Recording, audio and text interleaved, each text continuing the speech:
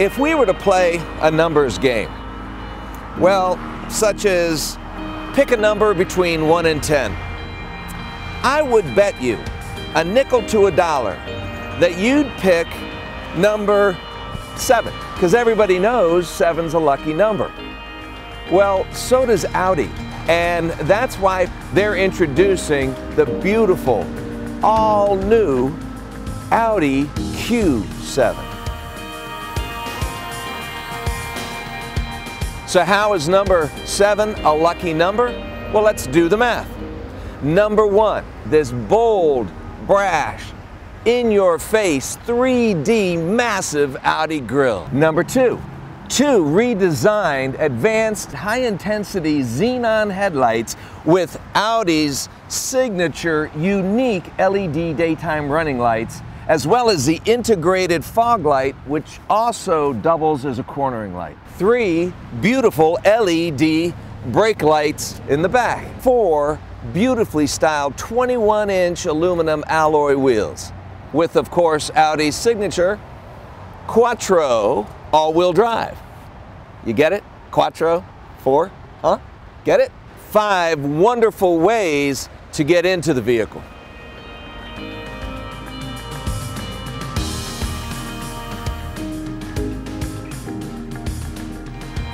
6 beautiful cylinders that are mated to a supercharged turbo fuel stratified injected engine, generating 333 horsepower, 325 foot-pounds of torque. And saving the best for last, 7 magnificently luxurious seats.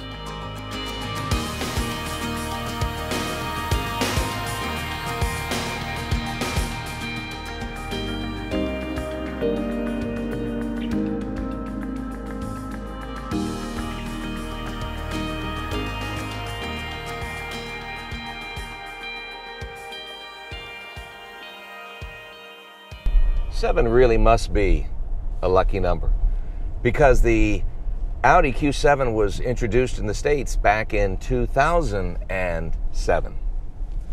And that number 7 keeps rolling around this vehicle. For example, properly equipped, you can tow up to 7,700 pounds. Huh? Eh? Not only that, but the standard screen with the Premium and Premium Plus, the MMI screen, is 7 inches. Looks like the weather's starting to get a little messy out here, but that's all right. I have Quattro all-wheel drive beneath my wheels, and that'll take me where I want to go, regardless of the weather condition. Within reason, of course. You also can get the adaptive air suspension system, which will adjust the height up to, I think, a 9.3-inch clearance, which is pretty cool. And you have the available all-wheel steer with that as well. And that's cool because at lower speeds, like now, you want more control. The left turn wheels, the front will go to the left and the rear will go to the right just a little bit. But at a higher speed, they'll both, sync together. I like having the blind spot detection. It's a very bright light. I'll try to demonstrate it for you by running into cars. No, I'm not going to do that. I hate racing to the red light. Oh well, that'll give us some time to chat. What do you say? So what's new? What's good? How's your family? How's your mother? Tell her I said hello. But anyway, they've lightened the vehicle, a lot of aluminum treatment throughout the vehicle, of course, and the start-stop system here, which will save a little bit of fuel consumption, and you have a drag coefficient of, I believe it's 0.32 this year, reducing wind resistance. And that's pretty amazing because you get 19 miles per gallon around town, 25 on the highway for a combined of 21. It's nice that they made the vehicle a little bit shorter, a little bit narrower, but you still have more interior space for the passengers, or cargo, as it were. I like the exterior styling because it gives it a sleek appearance without being too wavy. I think it adds a bit more sophistication to the exterior. Now, you get a 8-speed Tiptronic automatic transmission with the new styled putter style shifter this year here. And it's kind of nice. I mean, it's electronic, so you have to kind of get used to it. You got to flip it around. You do have the ability to flip it into sport mode, and you do have your paddle shifters. Yeah, okay. You've got the layout with the air conditioning unit right here, digital readouts, you know, quad zone, the usual stuff. But you can also run your finger across the controls for the fan, and then you click it and raise it, and it's just kind of nifty. It kind of goes with the haptic feel of this new MMI touchscreen, which is nice. You do have your controls at the bottom for your navigation, your telephone, your radio, and your media, of course. It's really nice how you can manipulate your navigation screen on the MMI touch face with just, you know, tapping it, swiping it, swipe out, swipe in, and you've got these cool vents across the front, and this is the neat thing about it. These regular vents are controlled with the regular scroll wheels, but this middle one, the longest one, there's a button that enables you to control the air vent either up, center, or down. So it's an extra button on the dash that you have to learn how to use. That's not that hard. I really love the 12.3-inch virtual cockpit right here, which is it first introduced on the Audi TT, and I think they're going to roll it out pretty much across the board eventually. But it's great because you have an excellent multimedia interface display. You can scroll through it here on the steering wheel, get different controls, different views. You can check some of the stats of the vehicle. I have 2 ways to configure it. I can also pull in my navigation screen from my 8.3-inch screen right onto here. And that amount, see, it's right there. It's cool. It's so cool. And there's nothing better than this Google Earth view, and you've got, you know, the street view when you find your destination, and the lady talking to you on the Navi, and what sounds really nice. Oh, yes! You've got, not that I need it today, double visors. Double visors. There's a visor there and a visor there. It's awesome. You are so visored in this vehicle. I don't know if you can see it or not, but the head-up display, navigation instructions, your adaptive cruise control warnings in case you get too close. It'll give you the street speed limits as well as how fast you're going and exceeding those limits.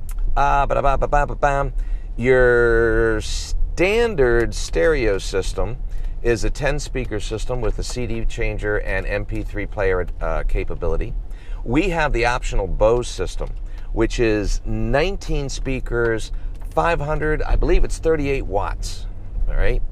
I could be wrong, 38 watts. You go up to the Bang & Olufsen system, and you're looking at 23 speakers, 1920 watts. Oh, yeah. Okay. You've got a storage area right there with a power outlet. You can put stuff there. You've got center console with your power sources, and of course your USB and adaptive auxiliary inputs, things like that. But you have 2 12-volt power sources in the back of the console right down here for the people in the rear, which I'm sure they appreciate. Oh yeah, and you have a glove box. Nothing special about it.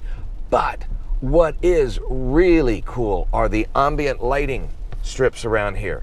And it's kind of hard to see with this daylight, but at night you can, you know, make the cockpit glow with either a white accent line of light or blue or red. Red, white, and blue. Very patriotic. And you do have an electronic brake right here, which is nice. Your stereo control is at your fingertips in case you want to crank up the sound. You also have, of course, you have your backup camera, and you got the lane guide assist. You have a 360 camera available, so I can see everything around me. You have parking assist, front and rear, so when you start coming too close to an object, it starts beeping and making noises and illuminating it and letting you know exactly where you're at. So even though you're driving a larger vehicle, a 7-passenger vehicle, you still feel secure, you know, maneuvering around town. All right. I don't want to take up a lot of your time, and I don't want to use up a lot of my time. So let me just read you some of the safety technology that's available on this vehicle. You have your pre-sense warning. case of an imminent accident or you're making emergency maneuvers. You have your Presense Plus, which adds warning lights and warning sounds. You have your Presense Rear, same thing for the back. You have your Presense City, which means it'll even pull it to a dead stop up to 25 miles an hour.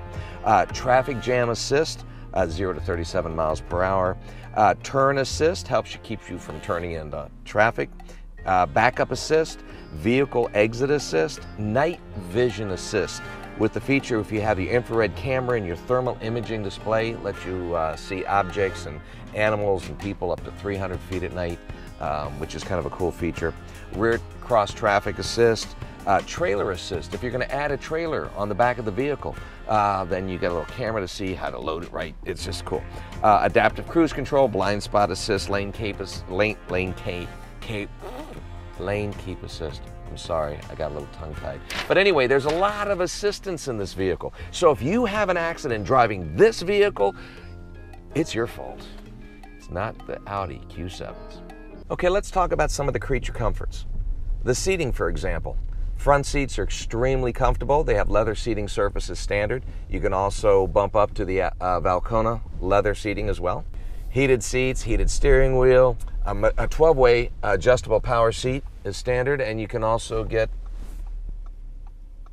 18-way adjustable as well, including a lower lumbar support control, which is nice. Now, the people in the back seat, that is the middle row, have a lot of leg room, a lot of headroom, because this panoramic moonroof with the power shade, here, it'll take a minute, because this moonroof is huge, huge panoramic. I mean, one of the biggest I've seen.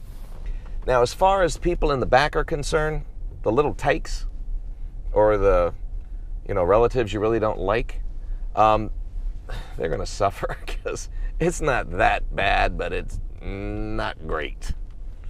But who cares? They're way in the back. That's their problem. But getting them in to the back seat is really easy. It's a two-step process.